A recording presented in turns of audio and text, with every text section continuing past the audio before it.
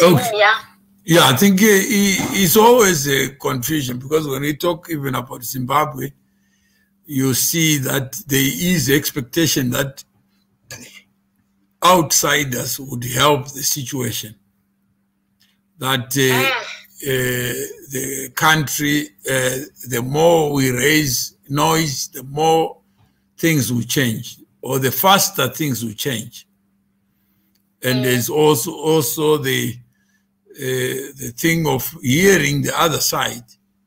So if I was a ZANU-PF supporter, what kind of Zimbabwe do I want to see? If I was an MDC supporter, what kind of Zimbabwe do I want to see? What should be the relationship between the government and the party? And how do I become relevant? So when we look at the political parties, some people already think they own the group, like the WhatsApp group. How many people think because I'm admin, I am a better person? And because I'm close to the person who is admin, then I can go inbox them, and they will make decisions that suit my interest. How many of us would rather have someone hold the keys of a car and trust somebody not to drive the car unless you have given them authority to do so? So all these are the pains that we all suffer. And we suffer because we have never negotiated it. So even among close people, we never talk about that, make sure that we understand what the role of radio is, what the role of a journalist is and is not. So what mentorship is, what mentorship is not.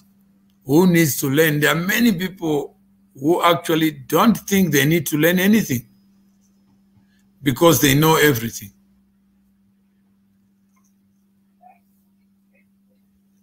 I know that, like I'm saying, like this definition of mentorship, like I say, I don't think it's really clear, because I think it's more of the term, like because like I was saying to say yesterday, or mentioned yesterday, that some people who are here, they are CEOs of whatever organization. Some of them, they are just coming because they want business, right? But with whom? Yeah. So if we say...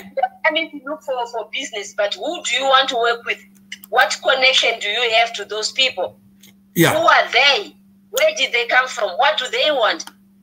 But if you find you have a country or a nation where people don't want to learn from anybody, how do you build it? Yeah, that's the thing. Yeah. That's what I'm saying. Like, this understanding of what, when we say mentorship, what are we talking about? Or even now, I don't know whether since you're a political actor, you saw Tyson Muzembe and Joao a meeting with the Secretary General of the ANC. And then you also saw Tony Ngeni there. They took a picture. And then the Secretary General of the ANC then issued a statement or at a press conference to talk to this. So imagine you as ZANU-PF, and you already know this meeting has taken place. Yeah. And someone comes from South Africa to say there's a problem in Zimbabwe, and South Africa has a role to play. That picture will be used quickly to dismiss any attempt at solving the Zimbabwean problem. Because already you are seen to have taken sides. Yeah. So that already is closed. And the people who went to see the Secretary General took pictures. They may not understand that they are hardening the other side. And the first meeting you have is you are already being accused of being a part of a regime change agenda. But the SG of the ANC met these guys in good faith, just to hear their story without making any decision. Then Malema comes in He says there is a problem in Zimbabwe. South Africa must be part of it, and that we must go and attack the embassy, and therefore make Zimbabwe ungovernable. But whose government is it? The moment you make it ungovernable, if you don't like a certain part of the harvest, what do? If the mangoes are rotten, what do you do with the mangoes? You burn them. But are you going to burn the whole crop because the few are rotten? No, you burn, you throw away what is rotten and you keep the rest. Yeah, so you go and say who in government should not be in government and why? Then you target only those people in the group so that they become smelling as you want them to smell. But for things that they've done, but not for group damage.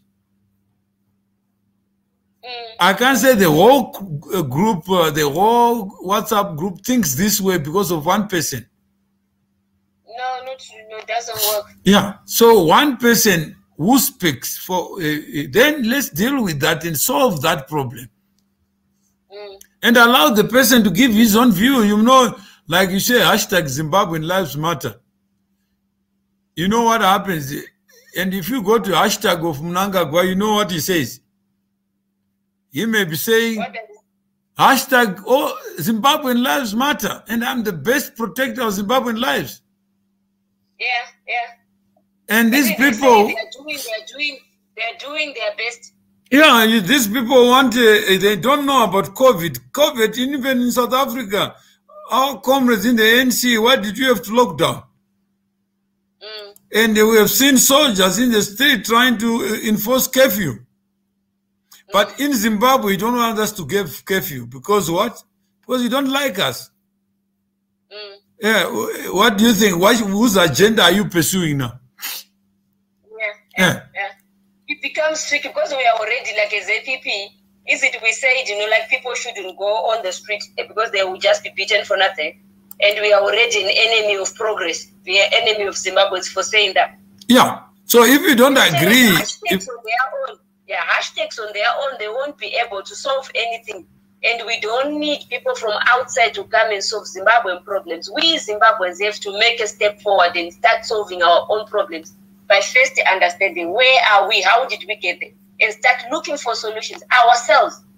But no, because we are saying that we are also part of ZANU. So yeah, I kind of understand what you're saying. So even if I tweet, they say, if I say, let's understand what Tagwire Sakunda issue is, people already say, Mawere, you're an apologist.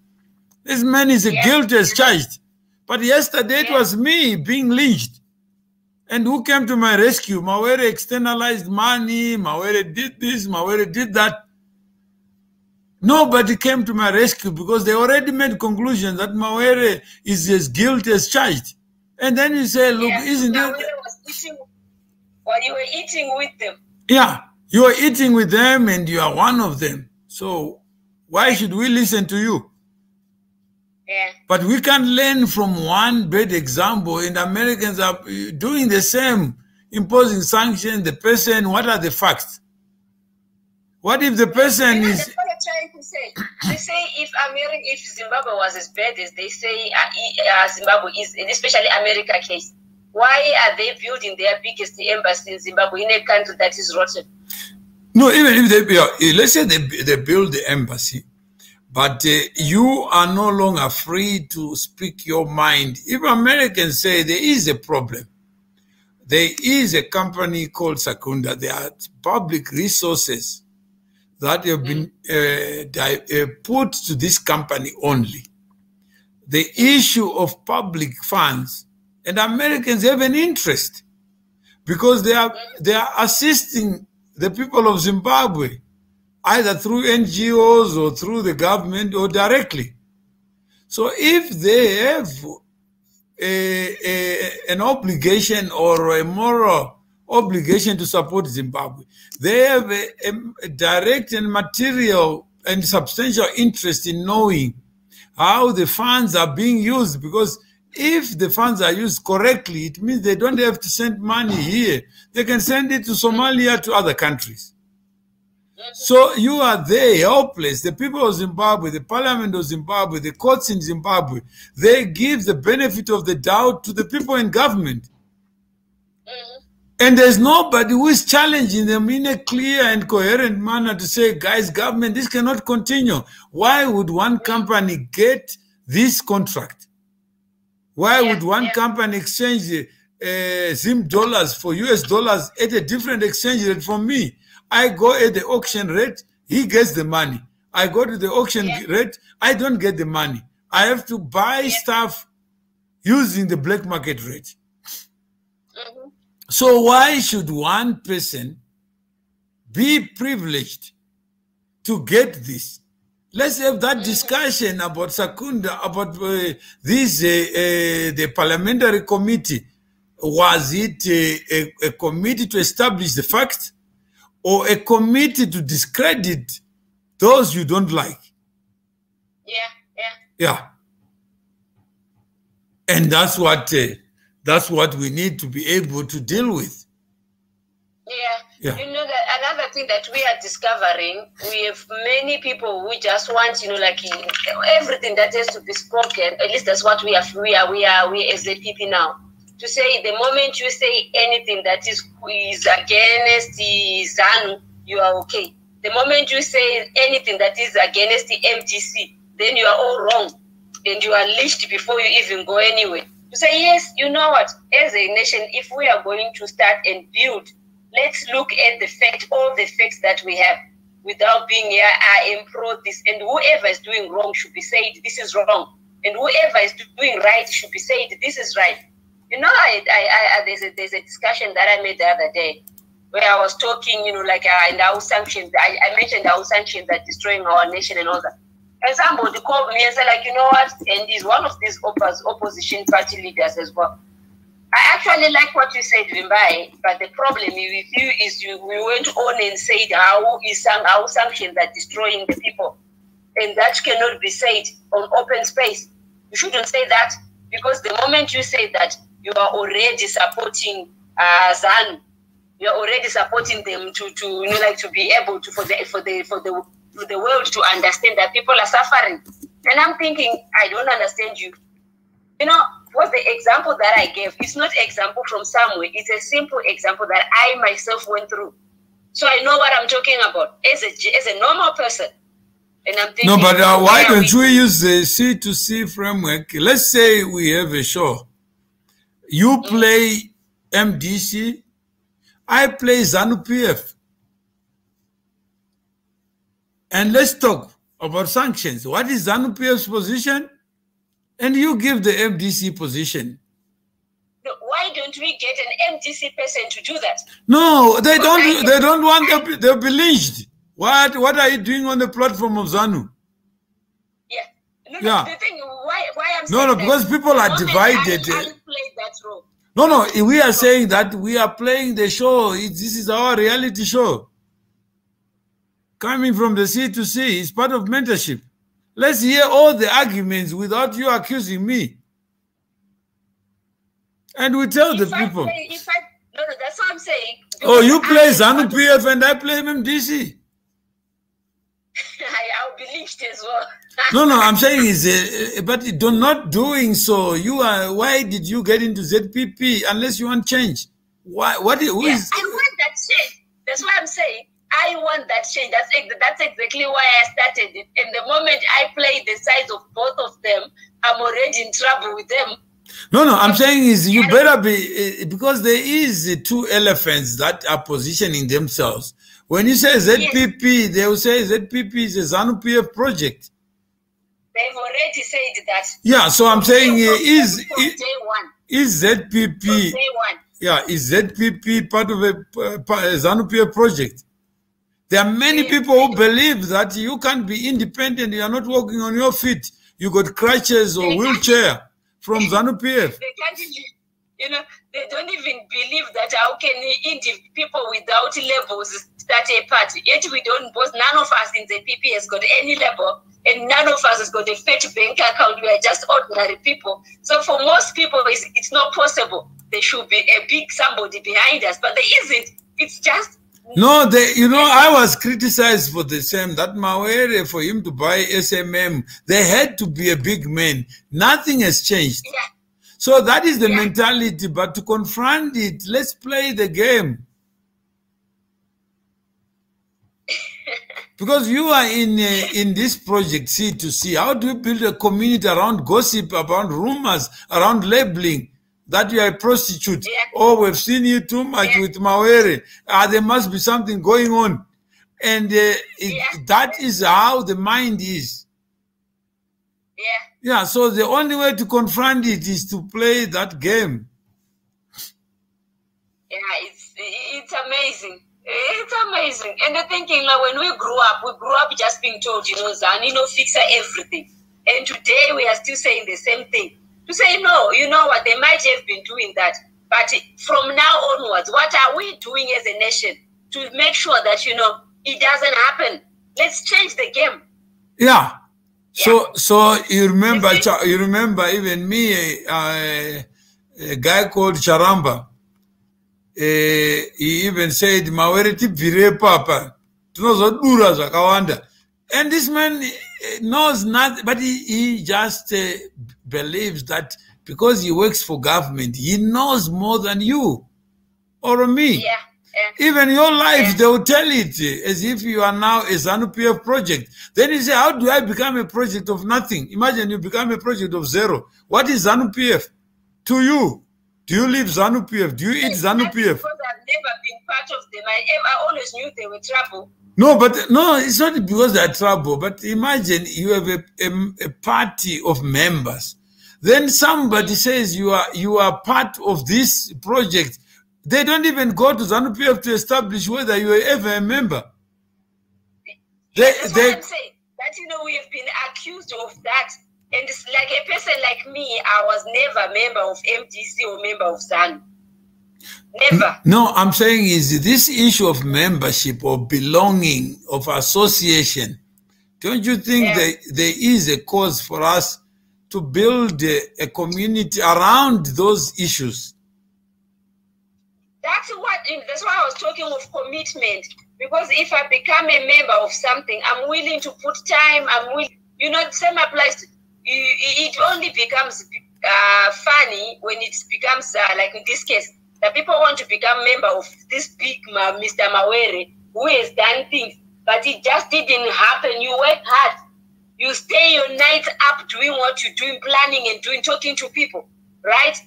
And if we look at it like now, how many days have we been talking? We talk to each other almost every day. No, but I'm saying you're already going back. I'm saying just now where we are to then provoke people. What is it that we can? I said, let's play the part, or let's find people in our communities who can represent different views. Yeah, let's do it that way. About a problem. Yeah. We can put no, I'm saying is why ask somebody if I'm the human being who can play it? But why wish somebody to be Mandela when you can be Mandela yourself? You walked on the same earth. Why do we need to rent people to play the parts that is Zimbabwe divided? You want to be a politician in Zimbabwe, people are saying you are already an agent of another agent, because ZANU-PF itself is a vehicle for members, and they are saying that although you are not a member, you are part of something that they can't even define. So what is it that there are many people who are fighting over the word MDC because they believe that there is a... Yeah? Are they not 7 groups now? I don't know, but what is in a name? So And why do we need an individual to lead us? Yeah. That's the Messiah syndrome. No, that's our, no, it's in our WhatsApp groups. It's not outside Messiah. No. Just a person set up a group, he says it's my group. Yeah. And that's if you don't, it's a Messiah syndrome. You know, no, you are elevating it to a Messiah. It's just that we become lazy to talk about it. You know how many people we can discourage from being little dictators in WhatsApp? Already I'm being accused of being a dictator, even by having this show. And I said, but all the platforms, I can go to Periscope, I can go to Twitter, to LinkedIn, and broadcast myself. Why do I need to force myself into one platform? Yeah. Yeah. But how many people feel aggrieved that I want to be in that group? And how many people ask you, what is the group for? So that question is informed by some kind of idea that the group is a person. Yeah. Yeah, that's why they say hashtag ZANU-PF must go, because they believe ZANU-PF is a person. Yeah. So this is not about Messiah, it's just about literacy, about understanding. Yeah. So even after we spoke yesterday, some people feel they've been muzzled, they've been thrown off base. Yeah, I noticed it. That's why sometimes, like I was saying the other day, that, you know, the more I end up keeping quiet, like, you know what? We want this thing to move, and we need to build it. But it has to be on. It's a willing base. You know, the willing base. Yeah. One thing, let's do it together. Not that, you know, we want to prove we can do it. There's nothing to prove to anybody, because everybody's coming here on free will. No, I'm saying is that, but once you observe that, what should be the way forward? So it means once you observe there is a problem, let's try to solve it by talking about it, not by ignoring it. That is true that people genuinely believe that ZANU-PF has a power to cause somebody else to be its agent. And when you become an agent, what do you become? Are you still a human being? Or a logo of a human being? I'm more of a logo of a human being. No, but there is a feeling that is true, that there are people who say ZANU-PF must go. There are people who say Mugabe must go. And not knowing that the absence of one man or a few of his friends does not change anything. And there are people who were thrown off the bus because they were seen to be close to Mugabe. And you know now what they want as well. They want to throw the people who they were working with under Mugabe under the bus again. But using the people, trying to say South Africa must come in so that one faction of the same family fights another faction. And that's what the people should see. And that's what we have been saying as well, to say, you know what, before you can just walk up and say, I'm following this, first stop and think and reflect for yourself. But then we become a project because we are saying that. No, but I'm saying is what you are saying is, what do you have to think about doing? If I'm going to be in a bus, do I have to think about the journey? And whether you're going to, why would I ride in a bus when I know the driver is drunk? Exactly. But even the guy who is not drunk can still be involved in an accident. Huh? Yeah, sure. Yeah, so why can't we talk about this devil, this ghost called a political party? Why set up ZPP if you know ZPP is going to be a person? We like I said, we are already in chaos because of that. Like because we said we are not choosing any president candidate now. We'll have to start work and see. But people want to know the leader because they want to know the person. Exactly. No, but why do you seem, that's why someone was saying, why don't you become part of the executive and say today I'm a president? of a party, then we fight you now, knowing that you, yeah. No, we don't need that. We need to build value. We need to build a team of people who want to make a better Zimbabwe. And then, but don't you think we should talk about what is a political party with you? Yeah. What is it? A president is just like in our case, a president is just somebody who will be put in position to represent the whole party. Like, no, we want you to give us one person. Like, why are you creating a dictator? You don't need dictators. We need everybody. But why don't we start to talk about WhatsApp dictators? Because we need them. We need admin. I've been asked so many times to be admin, and I said everyone must be admin. But every time I open and say everyone must be admin, there's chaos. Yeah. So if there are no admin, people keep quiet. And nothing happens anyway, because they are waiting for the dictator to say anything. Yeah, but meanwhile, privately, they're saying, oh, no. Hey, Mawere is a dictator, man. Eh? Yeah. Yeah. He stopped me from I wanted to advertise my bus. Then he told me not to advertise. And why others are being allowed to advertise. But is there no cause in learning about political parties in your mentorship program? No, in our mentorship program. Definitely. Because at the end of the day, the other issue that is cropping up, especially in our case, is that they're saying, like, why are you opposing the opposition? As an opposition party, you just have to, like, talk about ZAN, what ZAN is doing. You don't talk about MDC or anybody else. Like, but no. As an opposition party, you're supposed to talk about what's happening in the country. And in MDC is part of that government. So as part of the government, we talk about what all of them are doing in this government. Jesus. Okay. So let's use that to talk about this conundrum, this problem of identity, and I call it identity politics. That as human beings, we want to belong. Once we belong, we want to take ownership. Once we take ownership, anyone who is not one of us becomes an enemy of us. Where does this idea come from? Very soon, ANC, ZANU-PF members are going to hate each other.